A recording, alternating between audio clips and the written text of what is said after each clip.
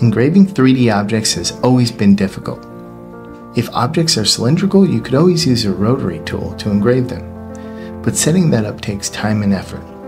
But now any shape is no problem. Traditional means of engraving simply can't keep focus due to the changing depth as you see here.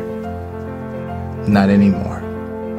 Simply take any 3D object and lay a 2D design on top of it, and the laser adjusts accordingly, leaving the perfect engraving. The difference is clear. Even with the rotary setup, a tapered object like these glasses can be difficult, but not anymore with Retina Engrave.